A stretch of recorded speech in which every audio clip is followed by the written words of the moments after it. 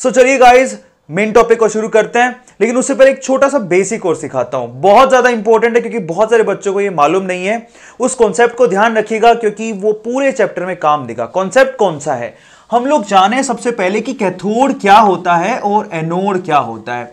इसके लिए कुछ एक मिसकॉन्सेप्शन आपके दिमाग में होंगे, ठीक है, बड़े ध्यान से इसको समझिएगा।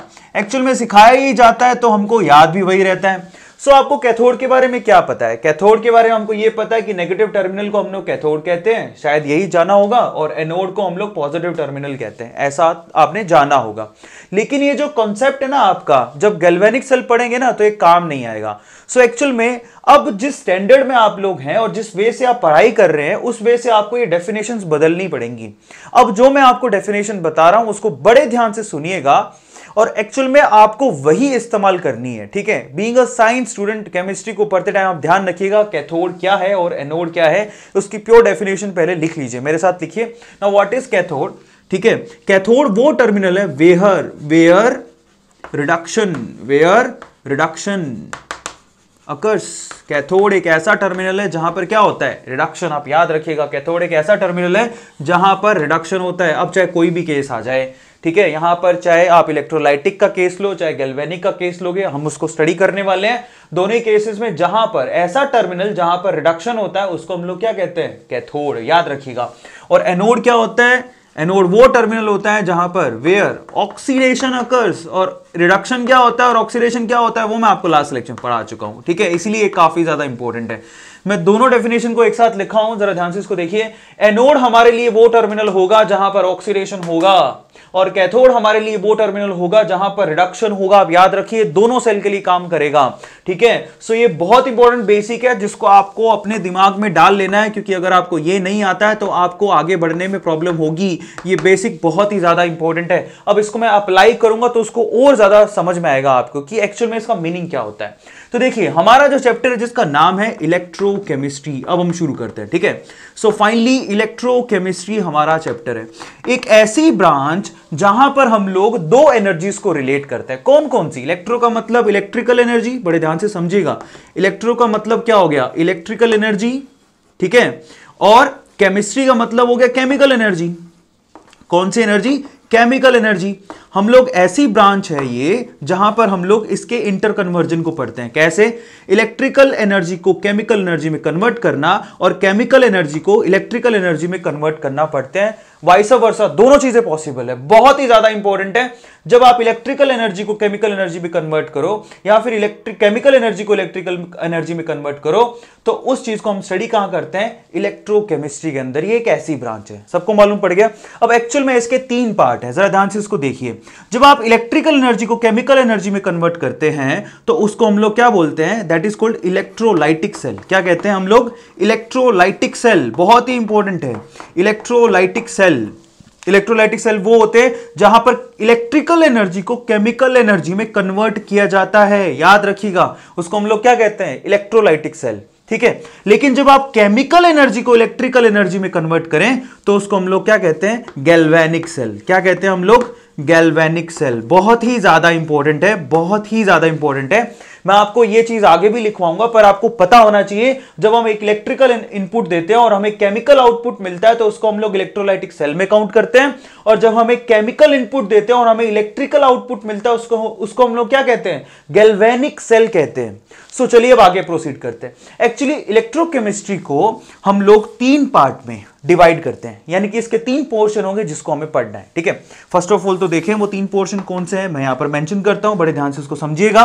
पहला पोर्शन है वही इलेक्ट्रोलाइटिक सेल। मैं दोबारा लिखता हूं, इलेक्ट्रोलाइटिक सेल, इसको हमें पढ़ना है डिटेल में, ठीक है।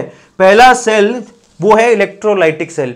दूसरा पोर्शन कौन सा है, दैट इज गैल्वेनिक सेल। क्या कहते हैं हम लोग, गैल्वेनिक सेल, ठीक है। बहुत ध्यान से पढ़िएगा, ये दूसरा पोर्शन है जिसको हमें डिटेल में पढ़ना है।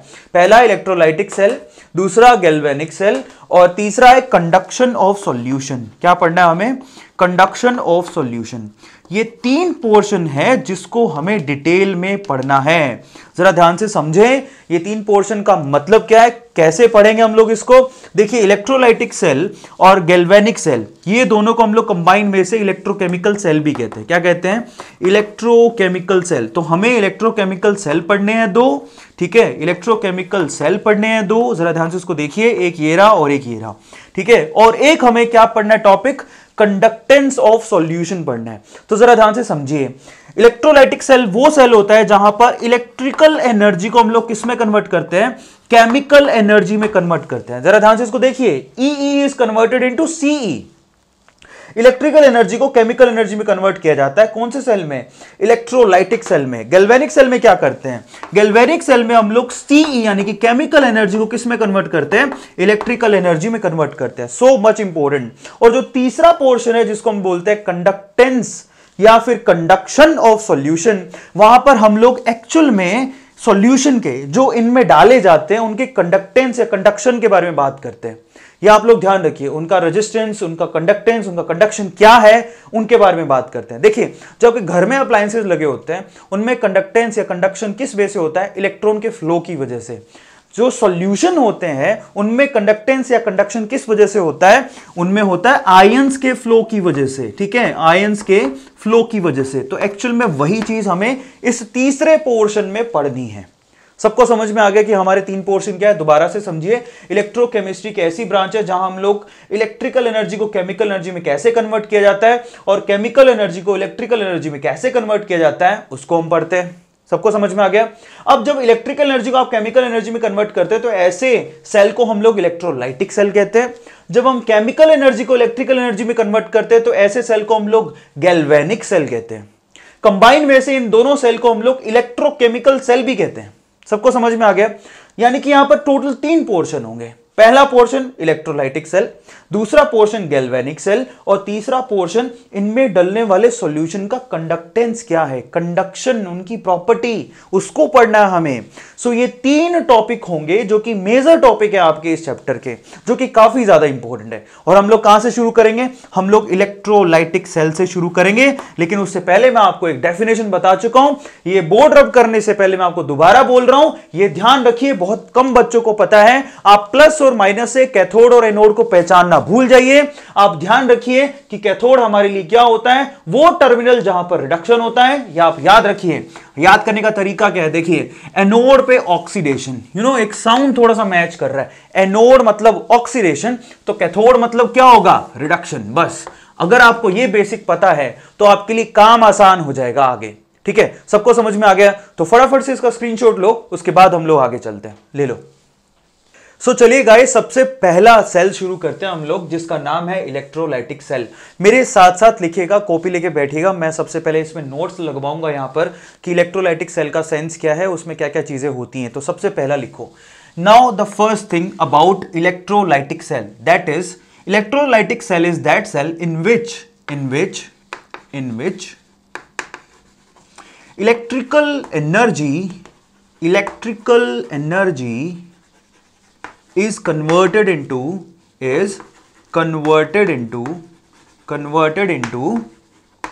chemical energy।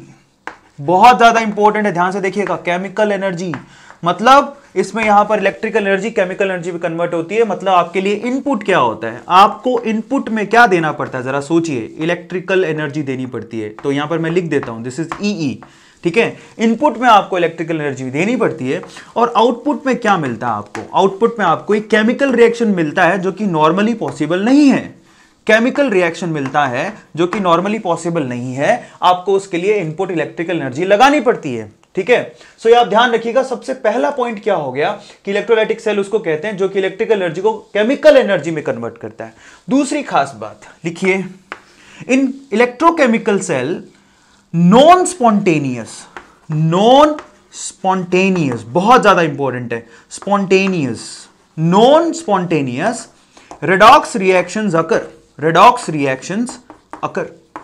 इसमें कौन सी रिएक्शंस होती हैं, नॉन स्पॉन्टेनियस रेडॉक्स रिएक्शंस होती हैं। अब आप कहेंगे कि सर ये तो हमने कभी पढ़ा नहीं कि नॉन स्पॉन्टेनियस रेडॉक्स रिएक्शन का मतलब क्या है। एक्चुअल में रेडॉक्स रिएक्शन तो आपने पढ़ा है। एक्चुअल में रेडॉक्स रिएक्शन क्या होती है, जहां पर ऑक्सीडेशन और रिडक्शन होता है, लेकिन उसके आगे एक शब्द लग गया नॉन स्पॉन्टेनियस। तो उसका क्या मतलब है, ऐसी रेडॉक्स रिएक्शन जो अपने आप नहीं होती हैं, करवानी पड़ती हैं। नॉन स्पॉन्टेनियस का मतलब क्या हो गया, ऐसी रिएक्शन, ऐसी रेडॉक्स रिएक्शंस जो कि अपने आप नहीं होती हैं, करवानी पड़ती हैं। आप खुद ही सोचो कि एक रिएक्शन को करवाने के लिए हमें एक बैटरी लगानी पड़ रही है, तो क्या ये रिएक्शन अपने आप हो सकती थी क्या? अगर अपने आप होती तो फिर बात ही क्या थी? जरा सोचे, ऐसी केमिकल रिएक्शन जो कि अपने आप नहीं होती है, जिसमें इनपुट हमें लगाना पड़ता है और इनपुट हमें देना पड़ता है, हमें एनर्जी यहां खर्च करनी पड़ रही है, जरा सोचिए, तो ऑब्वियसली वो कैसी हो गई? नॉन स्पॉन्टेनियस हो गई। ऐसी केमिकल रिएक्शन जहां नॉन स्पॉन्टेनियस इवेंट हो, ठीक है, वहां पर आपको इनपुट में क्या करना पड़ता है? एनर्जी देनी पड़ती है। जरा इस चीज को समझें, ठीक है। तो यहां पर नॉन स्पॉन्टेनियस रेडॉक्स रिएक्शंस होती हैं। और थर्मोडायनेमिक तुम एक टर्म पढ़े हो, क्या पढ़े हो? थर्ड पॉइंट वही है, नॉन स्पॉन्टेनियस रेडॉक्स रिएक्शंस के लिए डेल्टा जी, यानी कि जिसको हम लोग बोलते हैं गिब्स फ्री एनर्जी चेंज। क्या बोलते हैं हम लोग? गिब्स फ्री एनर्जी चेंज, ठीक है। वो क्या होता है? याद है सब लोगों को? नहीं याद होगा, दैट इज पॉजिटिव। बहुत ज्यादा इंपॉर्टेंट है, काफी बार पूछा जाता है। नॉन स्पॉन्टेनियस रिएक्शन के लिए डेल्टा जी का, गिब्स फ्री एनर्जी चेंज का जो वैल्यू होता है वो पॉजिटिव होता है। अब ना ये कई लोगों को समझ में नहीं आता, गिब्स एनर्जी का कॉन्सेप्ट है ना, बहुत लोगों को पता नहीं है। देखो गिब्स एनर्जी का जरा मतलब समझो। सपोज, जरा ध्यान से समझना कि ये सिस्टम है, ठीक है। मैं आपको एग्जांपल देता हूं, आपको ऑटोमेटिकली क्लियर हो जाएगा। इस सिस्टम के पास है ना खुद का एनर्जी, जो कि वैल्यूएबल काम में काम आएगा, उसको हम लोग क्या बोलते हैं? Gibbs free energy. जरा ध्यान से समझें उसको। एक्चुअली इसके बाद टोटल एनर्जी कितना होता है, देखिए मैं आपको बता देता हूं। टोटल एनर्जी किसी सिस्टम के पास, जिसको हम लोग लिखते हैं डेल्टा एच से, सबको समझ में आ गया? उसमें से आप क्या करते हो? यहां से टी डेल्टा एस को घटाते हो। अब ये टी डेल्टा एस क्या होता है? इसके पास ऐसी एनर्जी जो इसकी फ्रीडम को मेंटेन करे, वो एनर्जी घटाते हो। उसके बाद जो एनर्जी बचती है उसको हम लोग गिब्स फ्री एनर्जी कहते हैं। जरा समझें, बहुत इंपॉर्टेंट है। डेल्टा जी को आपने थर्मोडायनेमिक में इस तरह से पढ़ा होगा, that delta G is equals to delta H minus T delta S. अब ये भी कई लोगों को समझ में नहीं आता, जरा ध्यान से समझें। टोटल सिस्टम की एनर्जी में से आपने टी डेल्टा एस घटाया, उसके बाद जो एनर्जी बची वो आपके सिस्टम के यूजफुल काम करने में काम आती है। वो एक्चुअल में अवेलेबल एनर्जी किसी सिस्टम की। अब इसको किस कॉन्सेप्ट से कैसे समझे, जरा मैं आपको बताता हूं। पर ये तो आपने पढ़ा है ना थर्मोडायनेमिक्स में। दोबारा बताता हूं, डेल्टा एच को हम लोग क्या बोलते हैं? Total energy of system. उसमें से उसने इतनी एनर्जी रख ली अपने लिए, उस सिस्टम में इतनी एनर्जी रख ली, और सिर्फ ये एनर्जी है जो कि उसको यूजफुल काम करने में मदद करती है। अब इस कॉन्सेप्ट को कैसे समझे, जरा इसको देखें। फर्स्ट ऑफ ऑल तो मान लीजिए कि मेरे पास 100 करोड़ रुपया है। सपोज मैं आपको एग्जांपल देता हूं जिससे बड़े आसानी समझ जाओगे। 100 करोड़ रुपया, अब मेरी आत्मा जाग गई सपोज, और मैं ऐसे सोच रहा हूं कि मैं क्या करूं, अच्छे काम में अपने पैसों को लगाऊं। तो ऐसा होगा क्या, मैं अगर किसी वकील को बुलाऊं और अगर उसको कहूं भी कि मैं डोनेट करना चाहता हूं, तो आप जरा सोचो कि मेरे पास 100 करोड़ रुपए है, तो क्या मैं 100 करोड़ का 100 करोड़ दान कर दूंगा क्या? जरा सोचो, मेरी टोटल वर्थ कितनी? डेल्टा एच के बराबर। इस सिस्टम के पास एनर्जी कितनी? डेल्टा एच के बराबर। अब उसमें से मैं डोनेट कितना करूंगा? भाई मैं अगर 100 का 100 करोड़ डोनेट कर दिया तो मैं तो सड़क पे आ जाऊंगा ना, मेरी तो आजादी छिन जाएगी। तो मैं क्या करूंगा? मेरी आजादी मेंटेन रहे, मेरी फ्रीडम मेंटेन रहे, उतनी एनर्जी मैं अपने पास, उतना पैसा मैं अपने पास रखूंगा। उसका मतलब क्या हो गया? मान लो कि मैं काफी बूढ़ा हो चुका हूं और मुझे 5 साल ही जीना है, तो 5 साल के जितने रुपए हैं मैं अपने पास रख लेता हूं। कितने? मुझे 5 साल में कितने रुपयों की जरूरत पड़ेगी? 10 करोड़, 20 करोड़, चलो 20 करोड़ रुपया मैंने रख लिया, ठीक है। मेरे बच्चों को कितनी जरूरत पड़ेगी? मान लो 30 करोड़, वो मैंने रख लिया। पीछे कितना बचा? एक्चुअल में मैंने, मेरी फ्रीडम नहीं छिन जाए उतना पैसा मैंने रखा, तो 100 करोड़ में से 50 करोड़ रुपया मैंने मेरी फ्रीडम के लिए रख लिया, मैंने मेरे लिए और मेरे बच्चों के लिए रख लिया। पीछे जितना बचा एक्चुअल में वो यूजफुल काम करने में काम आएगा, डोनेशन देने में काम आएगा। ऐसा ही सिस्टम के साथ भी होता है, बड़े ध्यान से समझे। 100 करोड़ का मतलब मेरी टोटल वर्थ, उसमें से मेरी फ्रीडम मेंटेन रहे तो मैंने 50 करोड़ अपने पास रख लिए। पीछे यूजफुल काम करने में कितने बचे? 50। एक्चुअली इसी को बोलते हैं गिब्स फ्री एनर्जी। बहुत बच्चों को समझ में नहीं आती है थर्मोडायनेमिक्स, बहुत सिंपल टर्म है, समझ पाए जो मैं बोल रहा हूं। एक्चुअल में किसी सिस्टम के यूजफुल काम करने में जो एनर्जी काम आती है उसको गिब्स फ्री एनर्जी के नाम से जानते हैं।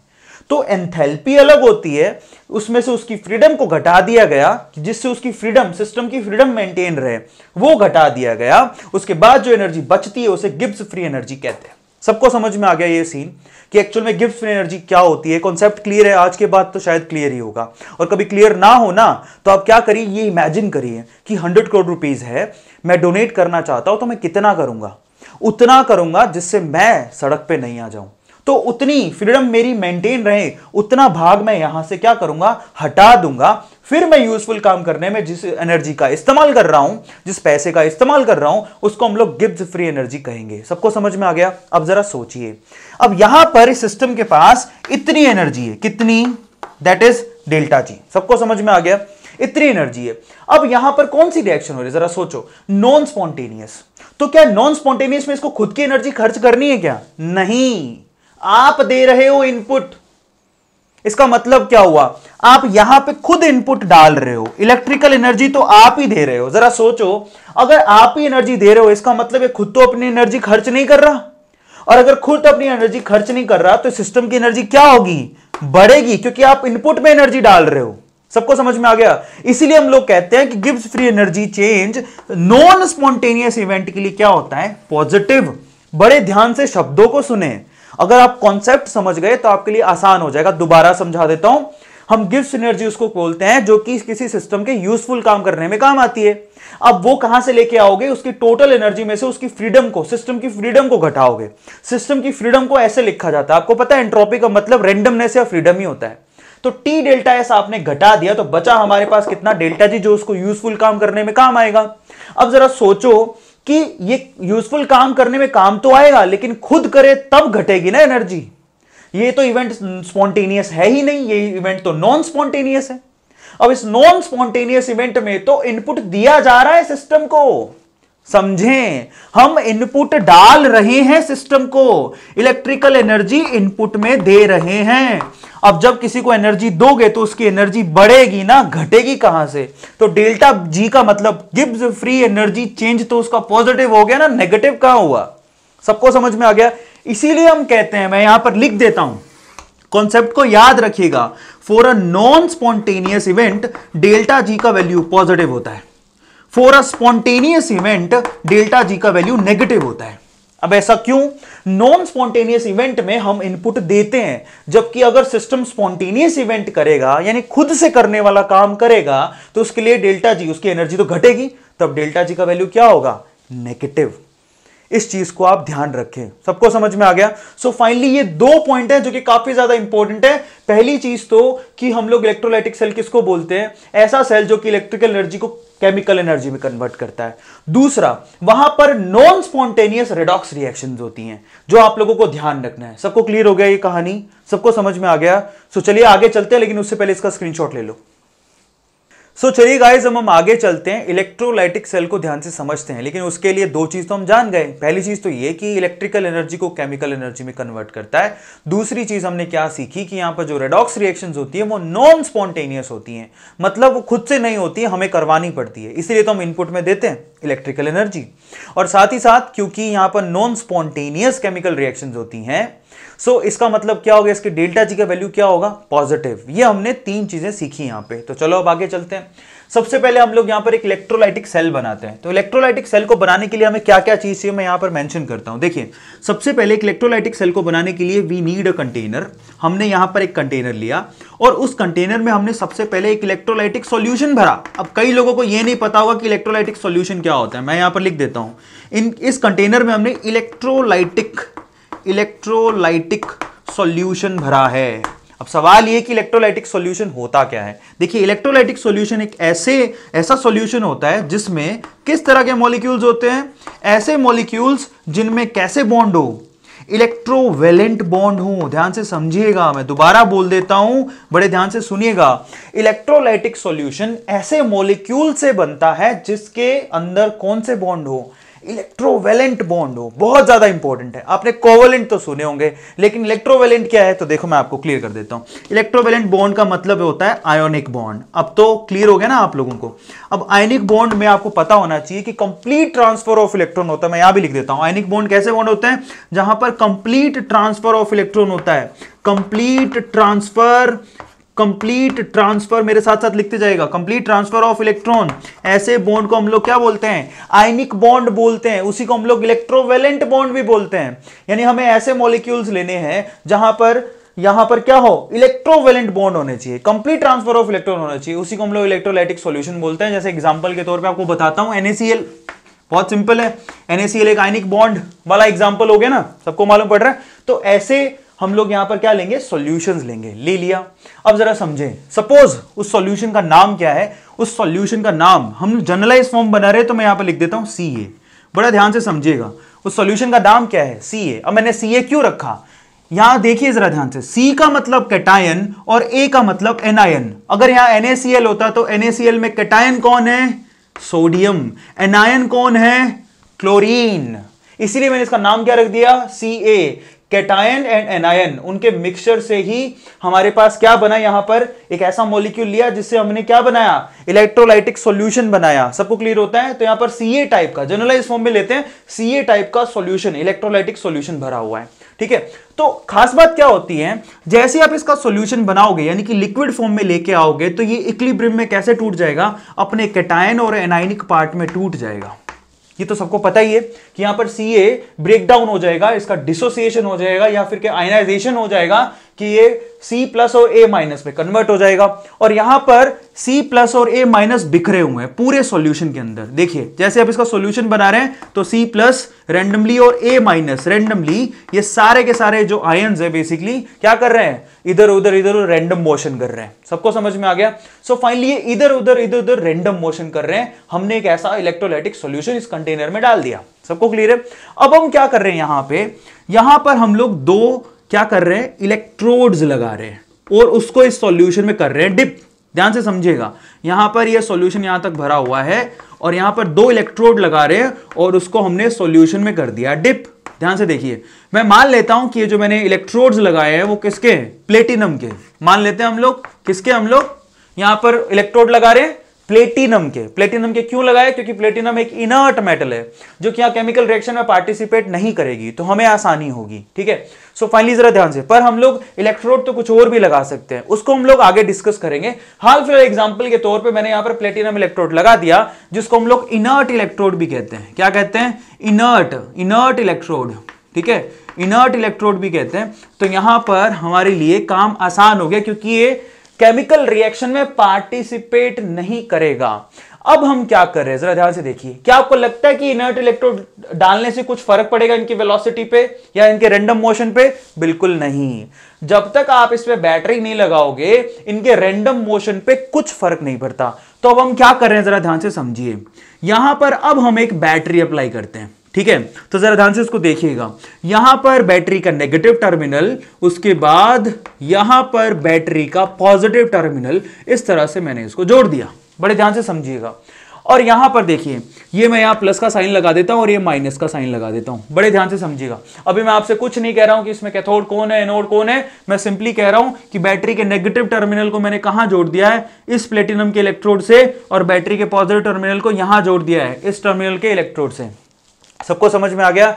एक्चुअल में हमें पहले से पता है खैर कि हम लोग पॉजिटिव वाले को एनोड बोलते हैं, लेकिन मैं आगे भी आपको प्रूफ करूंगा कि एनोड पे आप याद करिए मैंने क्या कहा था, एनोड पे आपको ऑक्सीडेशन दिखाई देगा। एक्चुअल में आपको उस वे से याद करना है, तो मैं आपको ऑक्सीडेशन दिखाऊंगा, उसके बाद मैं आपको बताऊंगा कि इसको एनोड कहते हैं, लेकिन हमें मालूम तो खैर पहले से ही है। और नेगेटिव वाले को क्या कहते हैं हम लोग, कैथोड। ये आपको मालूम तो खैर पहले से ही है, लेकिन मैं यहां पर आपको प्रूफ करूंगा कि यहां पर रिडक्शन हो रहा है। कैथोड पे रिडक्शन होता है, एनोड पे ऑक्सीडेशन होता है। सेल चाहे कोई भी हो, इलेक्ट्रोलाइटिक सेल हो चाहे गैल्वेनिक सेल हो, लेकिन दोनों केस में याद रखिएगा, इस केस में जरूर एनोड पॉजिटिव है, लेकिन जब आप गैल्वेनिक सेल पढ़ेंगे तो वहां पर ये टर्मिनल चेंज हो जाएंगे, लेकिन ये मेथडोलॉजी चेंज नहीं होगी। ये मेथड वही रहेगा, कैथोड पे रिडक्शन होता है और एनोड पे ऑक्सीडेशन होता है। तो जरा चेक करें यहां पर सेंस क्या निकलता है। जब भी आप ये पूरा सेल डिजाइन कर ले तो एक आदत बनाएं, सबसे पहले आपको क्या देखना है, एनोड पे क्या हो रहा है उसको चेक करना है। तो सबसे पहले हम लोग चेक करेंगे एट एनोड। बड़े ध्यान से समझिएगा कि एनोड पे क्या हो रहा है। तो जरा ध्यान से समझें, यानी कि हम लोग कहें कि पॉजिटिव टर्मिनल पे क्या हो रहा है, क्योंकि अभी तक तो मैंने बताया नहीं है आपको कि एनोड इसको क्यों कहते हैं। तो जरा ध्यान से समझिएगा इसको, एट पॉजिटिव टर्मिनल। अब पॉजिटिव टर्मिनल पे क्या हो रहा है जरा चेक करें। देखिए आप खुद ही सोचिए कि यहां पर कैटायंस भी अवेलेबल है और एनायंस भी अवेलेबल है। बैटरी लगाने से होगा कुछ यूं कि ये नेगेटिव टर्मिनल क्या करेगा, यहां से इलेक्ट्रॉन्स को पुश करेगा और ये पूरी रोड नेगेटिव हो जाएगी। सबको मालूम पड़ गया। और यहां पर ये पॉजिटिव टर्मिनल क्या करेगा, ये प्लेटिनम में से इलेक्ट्रॉन्स को अपनी तरफ खींचेगा, तो यहां पर इलेक्ट्रॉन्स की डेफिशिएंसी हो जाएगी। इलेक्ट्रॉन्स की डेफिशिएंसी को हम लोग क्या बोलते हैं, प्रोटॉन्स यानी कि पॉजिटिव। तो ये टर्मिनल आपका नेगेटिव चार्ज हो गया, वो टर्मिनल आपका पॉजिटिव चार्ज हो गया। तो आप खुद सोचिए कि जो आपका टर्मिनल पॉजिटिवली चार्ज है उसकी तरफ कौन मूव करेगा, एनायन नेगेटिव वाला मूव करेगा। तो आप ध्यान रखिए, एनायन जा रहा है पॉजिटिव चार्ज इलेक्ट्रोड की तरफ। अब जा रहा है तो क्या करेगा, जरा देखिए, इसके पास इलेक्ट्रॉन एक्स्ट्रा है, उसको इलेक्ट्रॉन्स की डेफिशिएंसी है, तो ये वहां जाके क्या करेगा, इलेक्ट्रॉन को डोनेट करेगा। तो जरा ध्यान से इसको देखिए, एट पॉजिटिव टर्मिनल क्या हो रहा है, जरा चेक करो। ए माइनस जाएगा पॉजिटिव टर्मिनल की तरफ, बड़े ध्यान से सुनिएगा, ए माइनस जाएगा पॉजिटिव टर्मिनल की तरफ और वहां पर एक इलेक्ट्रॉन को डोनेट करेगा, क्योंकि वहां पर इलेक्ट्रॉन्स की डेफिशिएंसी है और ये खुद किस में कन्वर्ट हो रहा है, ए के अंदर। अब आप एक बात बताइए, आप सब लोग याद करिए, आप बताइए जरा ध्यान से, अगर कोई इलेक्ट्रॉन, कोई स्पीसी अगर इलेक्ट्रॉन को लूज करती है तो बताइए उस फिनोमेना को क्या कहते हैं, ऑक्सीडेशन।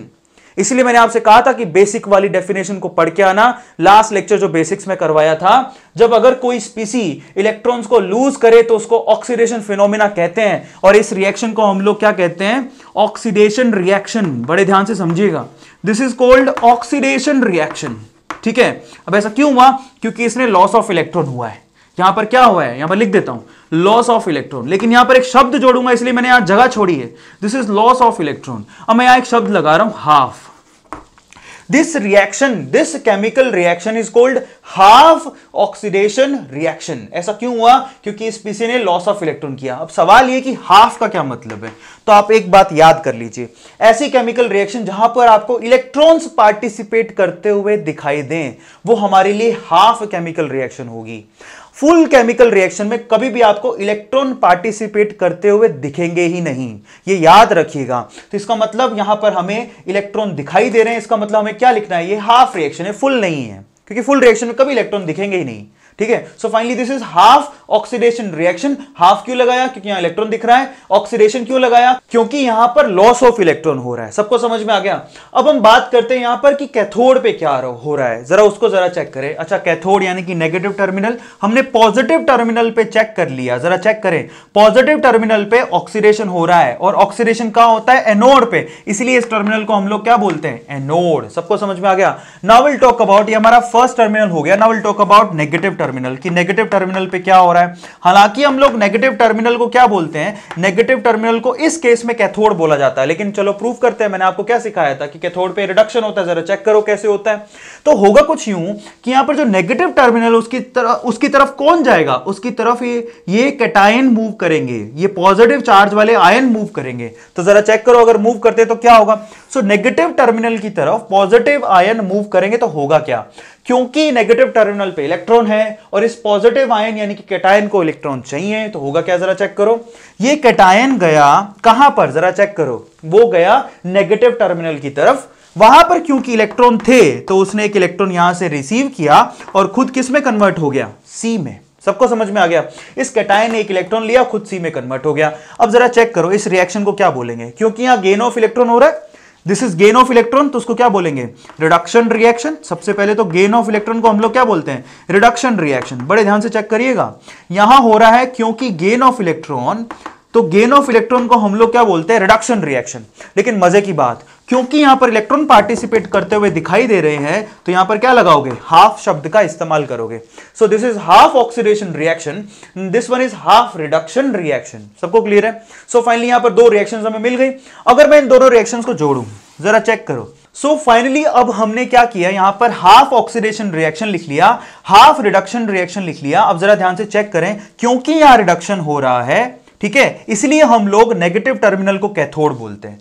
क्योंकि यहां ऑक्सीडेशन हो रहा है, इसलिए हम पॉजिटिव टर्मिनल को क्या बोलते हैं, एनोड बोलते हैं। सो ये कैथोड और एनोड को यहां पर हम लोग डिफाइन भी आसानी से कर सकते हैं। याद रखिएगा कि कैथोड पे रिडक्शन होता है, एनोड पे ऑक्सीडेशन होता है, और यहां पे प्रूफ भी हो रहा है। सबको समझ में आ गया। अब दोनों को ऐड करते हैं। अब ऐड करें तो देखिए ऐड कैसे होगा। अब देखिए यहां पे एरो के इस तरफ हमको एक इलेक्ट्रॉन दिखाई दे रहा है, यहां पर एरो के इस तरफ इलेक्ट्रॉन दिखाई दे रहा है। अब क्या कर सकते हैं, एक इलेक्ट्रॉन से एक इलेक्ट्रॉन को कैंसिल कर सकते हैं, क्योंकि उस तरफ है और ये इस तरफ है। आप लोग याद रखिएगा एरो के इस तरफ, क्योंकि आप खुद ही सोचिए जब आप ऐड करोगे तो एक इलेक्ट्रॉन यहां दिखेगा, एक इलेक्ट्रॉन यहां दिखेगा, दोनों को काट सकते हो। ठीक है, इलेक्ट्रॉन कैंसिल करने के बाद अगर हम दोनों को जोड़ें तो क्या मिलेगा, देखिए एक तो इस तरफ मिल रहा है हमें A- और प्लस में क्या मिल रहा है C+, और वो आपको क्या दे रहे हैं जरा चेक करो, A- और C+ आपको दिख रहा है, और यहां पर क्या मिल रहा है हमको A+C।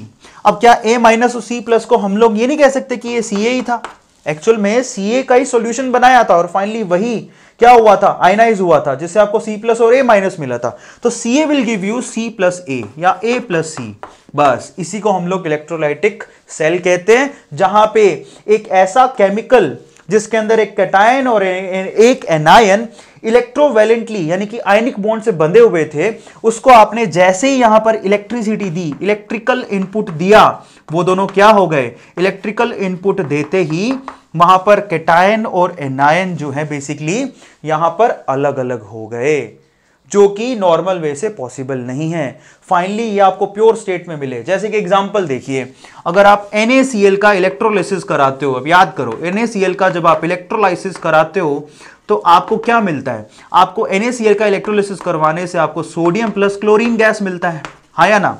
अब ये बहुत इंपॉर्टेंट है कि ये जो होता है मोल्टन स्टेट में होना चाहिए। अब ये सब क्या होता है मैं आपको नेक्स्ट लेक्चर में बताऊंगा, ठीक है। लेकिन ध्यान से देखिए, आपने सबने पढ़ा है कि अगर हम NaCl का इलेक्ट्रोलाइसिस करा दें, और वो भी किसका, मोल्टन स्टेट वाले का, तो यहां से सोडियम और क्लोरीन गैस मिलेगा। तो यही तो हम यहां पे कर रहे हैं। यहां पर Ca को जैसे आपने इलेक्ट्रोलाइसिस करवाया या फिर इलेक्ट्रिकल इनपुट दिया, तो यहां पर इलेक्ट्रिकल इनपुट दिया तो फाइनली आपको क्या मिल गया, A और C अलग अलग हो गए। इसी को हम लोग इलेक्ट्रोलाइसिस या फिर इलेक्ट्रोलाइटिक प्रोसेस कहते हैं। सबको समझ में आ गया। तो ये तो इसका फिनोमिना है जो आप लोगों को ध्यान रखना है। कुछ एक बहुत इंपॉर्टेंट चीजें हमने सीखने को मिली यहां पर कि किस तरह से हम लोग हाफ केमिकल रिएक्शन को ऐड करते हैं। एरो के इस तरफ और इस तरफ कुछ होगा तो उसको काट के हम लोग ऐड कर सकते हैं।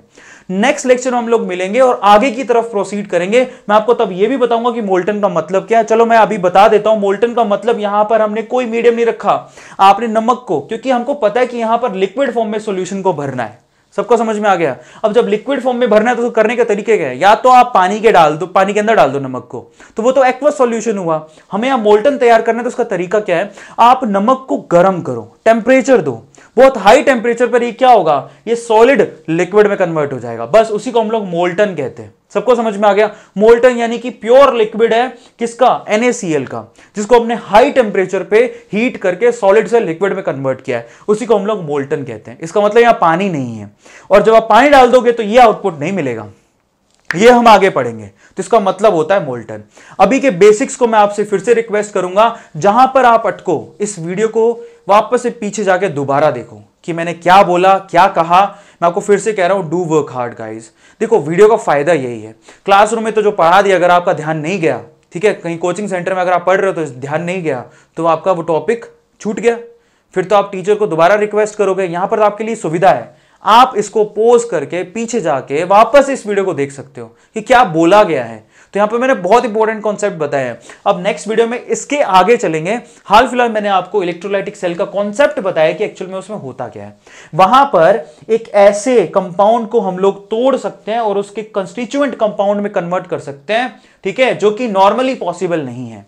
अगर आप नमक से इतना आसान होता सोडियम निकालना, तो घर पे तो खूब नमक है, हम तो सोडियम निकाल लेते हैं, लेकिन इतना आसान नहीं है। यहां पर आपको इलेक्ट्रोलाइसिस करना पड़ता है, उसके बाद सोडियम और क्लोरीन गैस को अलग किया जाता है, और इसी प्रोसेस को हम लोग क्या बोलते हैं, इलेक्ट्रोलाइटिक सेल कहते हैं। इसी सेल को हम लोग इलेक्ट्रोलाइटिक सेल कहते हैं, जहां पर इनपुट में इलेक्ट्रिकल एनर्जी देनी पड़ती है और आउटपुट में आपको केमिकल रिएक्शन मिलती है, ऐसी जो कि खुद से नहीं हो सकती। ठीक है, सबको समझ में आ गया। सो फाइनली ये था lecture number 2। I am requesting to all of you guys कि ये लेक्चर्स ऐसे हैं कि बहुत लोगों को मदद कर सकते हैं। ऐसे लोग जो कि कोचिंग अफोर्ड नहीं कर सकते, प्लीज उनको आप शेयर कीजिए। दूसरी खास बात, होमवर्क डिस्क्रिप्शन बॉक्स में गिवन है। मैं जितना कह रहा हूं अगर आप वो कंटिन्यूसली वैसा वैसा कर रहे हैं तो डेफिनेटली आप सक्सेसफुल जरूर होंगे केमिस्ट्री पॉइंट ऑफ व्यू से। तो ये मैं आपको डैम श्योर अबाउट इट, मैं आपको ये बात बोल सकता हूं। ठीक है, so do work hard. Video आ रहा है, उसके साथ डिस्क्रिप्शन बॉक्स में होमवर्क जरूर करो। इतनी मेहनत करोगे तो आपका रैंक कहीं नहीं जाएगा गाइस। डू वर्क हार्ड, सीखने को बहुत कुछ मिलेगा। अगली वीडियो मिलते हैं। Till then, thank you so much guys, thanks a lot.